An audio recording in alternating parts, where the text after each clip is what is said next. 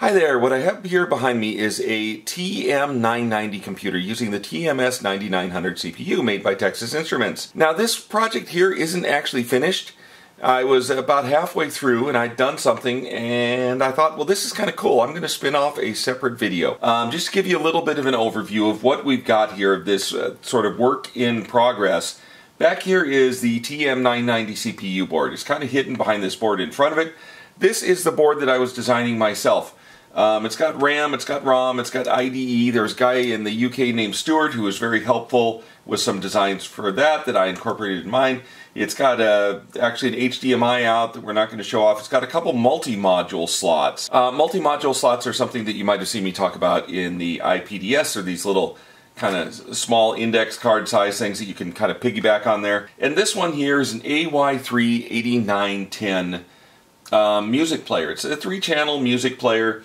I recently built, this is actually the one that I built for the IPDS right here. I took it out of the IPDS, I stuck it on this, and I was getting ready to demo this, and I'm like, I've got to go write a new program to play AY3-8910 music. I had done this on the 8085 for the IPDS. Now I'm either going to have to write it in TMS 9900 assembly, oh gee, that sounds fun, or write it in another language like BASIC or Forth. And I decided, I've been doing some AI stuff lately, so why don't I try to use an AI to write this program on my vintage computer for me? Will that work? Can an AI do it?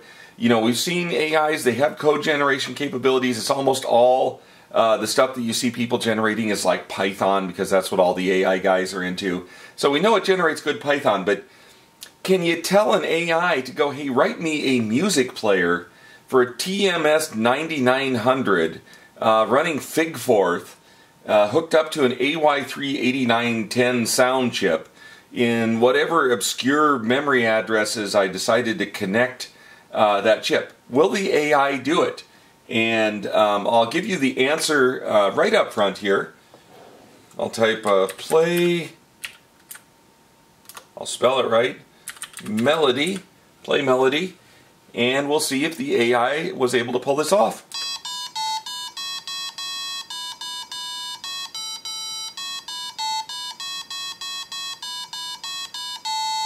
Okay, so that was it. That was the program that the AI wrote to play Mary Had a Little Lamb in Figforth using the AY3-8910. The AI wrote that. I didn't write that. I didn't write one single line of code that went into there. I might have helped it a little bit by telling it where it made some mistakes here and there, but it wrote the code.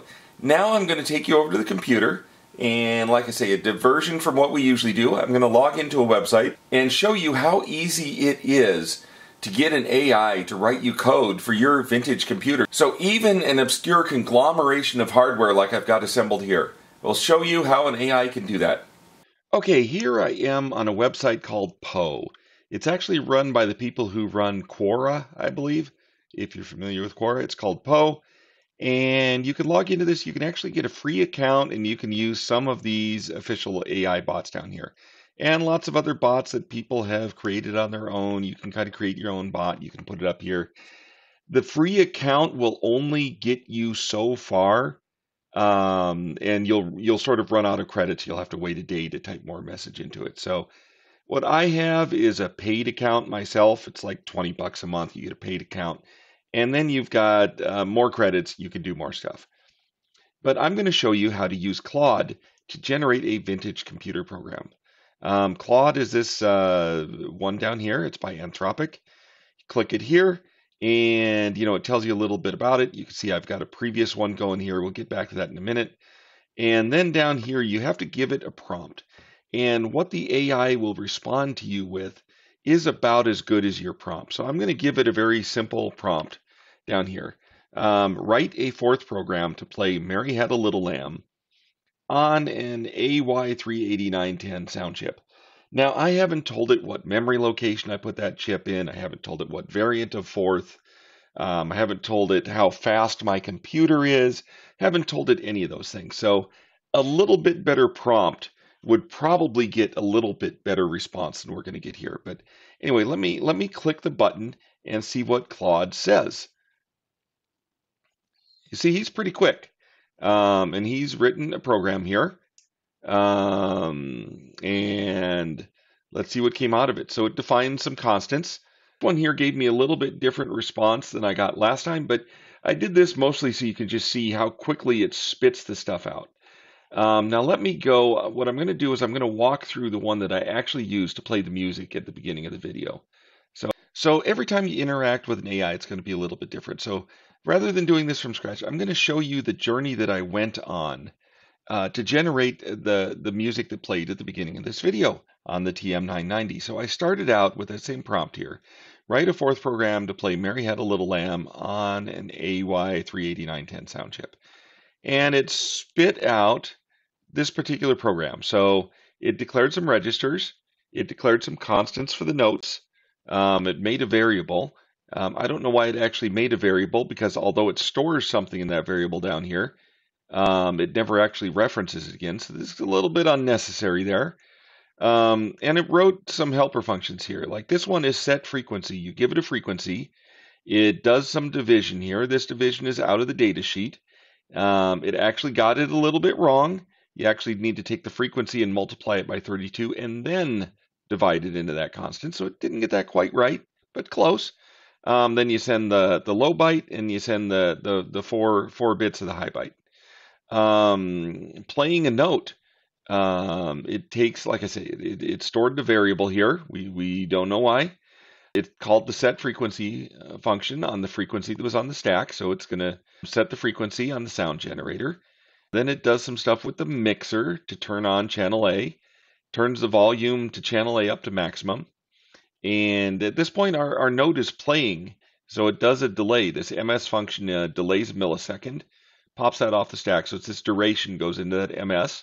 So it waits a while. Then at the end of it, it turns the sound back off. It's doing this by sending bytes out to the port. So you can see here, it is taking a 0 byte and it's putting it at the address channel A volume and then doing a character write. There's a pause function here, which is used for when you want to just wait between notes. Just calls that MS function.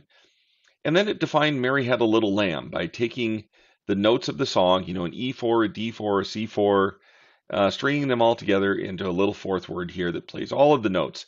And it gave me something called play melody, which is kind of like a main function, I guess, where it just calls the Mary Had a Little Lamb. So you type play melody, and in theory, it should play all this.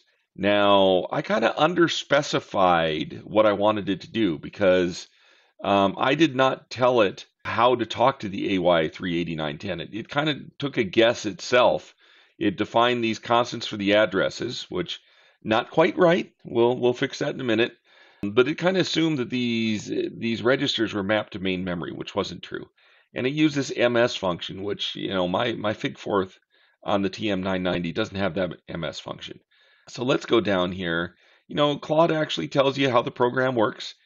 And, I want to know more about that MS function. I mean, we can guess it probably waits a millisecond, but we'll just ask Claude, what does it do? And Claude goes and talks about, it waits a millisecond. The implementation depends on the fourth system, blah, blah, blah. I tell it, my fourth doesn't have that one word. Include an MS function that's appropriate for a 3 megahertz computer. Claude apologized. Claude apologizes a lot. Almost every time you talk to Claude, Claude apologizes and goes ahead and it calculates an MS function. So where is it? Right here. It did a loop from 0 to 750. And it talks about that, and it explains how it calculated it. It took the clock cycles, blah, blah, blah, and it came up with 750. So I kind of saw this 750, and I kind of knew this, this is a vintage computer running a fourth interpreter. That's probably going to take longer than a millisecond. But like I say, we'll get there. I told it, because I'm using Fig4 on this TM990, so make sure it works with Fig4. So it made some changes. It changed the format of the comments. So rather than a slash, it put them in parentheses. It was using, up here, it was using an rshift function. Fig4 doesn't have that, so it got rid of the rshift function. Instead, it put a divide, which it actually miscalculated. Shifting right by 8 bits is not the same as dividing by 8. We'll get there. We'll fix that. A few things like that it did to make it comply with Fig4. And then I had to explain because, I have put my AY38910 at some specific memory addresses. I put them at, this is actually like EFEA. I told it decimal because it's doing this in decimal. So 61434 for the register, and then the value to 61436. I told it that. It thanked me for providing the crucial information, and then it revised the routine. So it took and it defined my two addresses. It wrote a new function here called AY, and just like I told it to do, it writes the register to this one, and then it writes the value to that one. And then it revised everything else to use this AY function. So rather than writing directly to memory, it's writing through that function. Continuing down here, most of it has not changed. It's very good about explaining what it did. Now it's using this exclamation point, which writes a fourth word. I wasn't sure if this would work right or not. This is a 16-bit computer, so maybe it actually does work. But I figured, let's be safe. Let's tell it to write an 8-bit, using the C exclamation rather than just exclamation. So yeah, it changed that. It changed all of the exclamations. Where are they? So right there, it changed these two from exclamation to C exclamation. Write a character instead of write a word. Going. I noticed these constants. These are not right. This here should be 0. You can get that from the data sheet. This one should be 1. This one is actually correct. This one I thought was wrong because the data sheet called it register 10, but it was actually talking 10 octal. So I told Claude, go change those to 0 and 1. And Claude did change those two constants to 0 and 1. Then I told it to change the volume to 10. And this is where we messed up because, like I say, this was 10 octal. And I misread the data sheet and didn't clarify that. So Claude congratulated me on how right I was, apologized for its mistake, and then changed that to a 10. Like I say, that's wrong. We'll see that in a bit. And of course, it explains what it did. I tried this out. It was very, very slow. I mean, it took forever to play the song. So I told it to take the MS function. I told it it was like 20 times longer than it should be. So it took and it made it smaller. Instead of being 750, it's now 37. But then the sound was coming out was wrong. If you look in the data sheet, it says take the frequency, multiplied it by 32, and then divide it into this big constant. And it wasn't doing the multiply by 32. So I told it, I think you need to multiply the frequency by 32. Again, congratulated me on being right and inserted down in here someplace. Where is it? Up here. 32 times, this fourth is stack based. So you're taking the frequency, putting a 32 on the stack, then doing a multiply. So you multiply the frequency by 32, then you put this on, you swap the two, and you divide.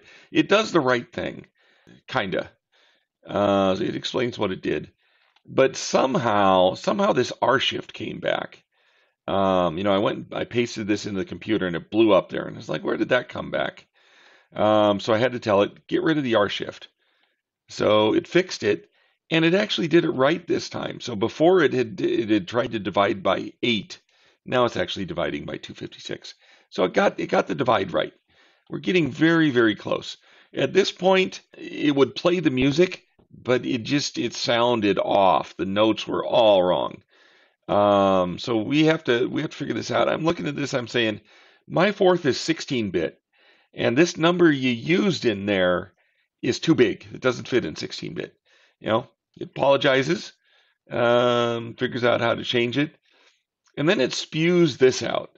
And whatever this is, this doesn't seem good to me, and it certainly didn't work.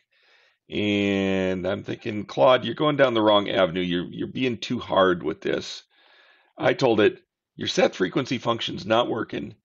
Please just put the pre-computed values in the melody instead of using set frequency. So it did. It computed some constants here that are the pre-computed constants. It got rid of the set frequency, and it just has a set tone, which got rid of that divide. Went ahead and played this. Still sounded wrong. Turns out these constants, I went to the data sheet, I checked them myself, and I'm like, that doesn't look right. So I asked Claude, I said, explain how you computed those tone. Apologize for not doing it later. It knows the frequency, or it knows the formula to compute the frequency. It's showing how it computed each one of them. It did a little bit different. It's rather than doing the 3.5 megahertz divided by 32 times the frequency, it did 1.7 megahertz divided by 16 times the frequency. Still getting the right answer here. And then it figures out that these are the constants it needs, and then it admits to an error. It says, I made a mistake in the previous response. The values I provided were not correct for the 16-bit representation. So it corrected it, great. And it talks about how it works. I told it to update the program, spit out the program. There's the program. So at this point, it was playing the notes. It was playing it a little bit too slow, and it was not pausing between notes. And I looked at this and I realized that this here, this channel A volume, which is entirely my fault. Claude originally had an 8 there, which was the right thing. And I misread the data sheet and told him to change it to 10. And like a good AI, it did that. So I said, I admit it. You were right. Channel A volume was register 8, not register 10. Please revise. Claude fixed it, just changed the 10 to an 8. And then when I played it, it was still too slow. So I said reduce the millisecond function by a factor of 5. And it went in here and it put in 37. 37 was originally what it had there. Then it put a 5 and then a multiply divide, which is like a weird hybrid fourth function that does a multiply and a divide. And I'm like, no, you could have just divided the 37 by 5. You don't have to do it in code. You can just, do it now.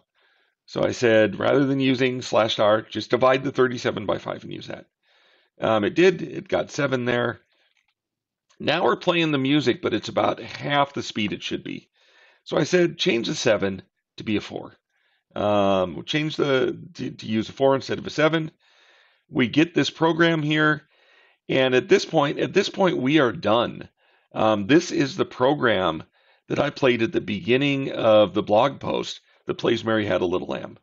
So you can see exactly what it took to convince this AI to write this program. Several of these steps could have been optimized had I just given it the right prompt in the beginning. I could have told it the speed of my computer. I could have told it which fourth variant I was using. I could have told it what memory addresses the sound chip was at. It would have saved a little bit.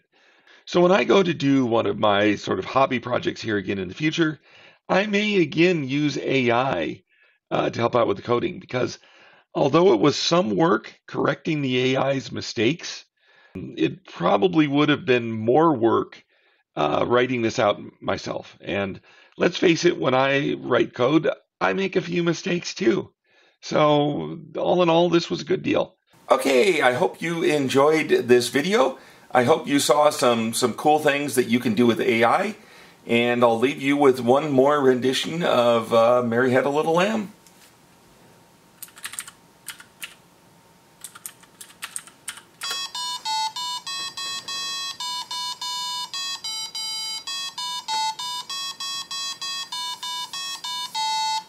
Thank you for watching my video. Please visit my website at www.smbaker.com for more electronics projects and sandrail stuff. Bye.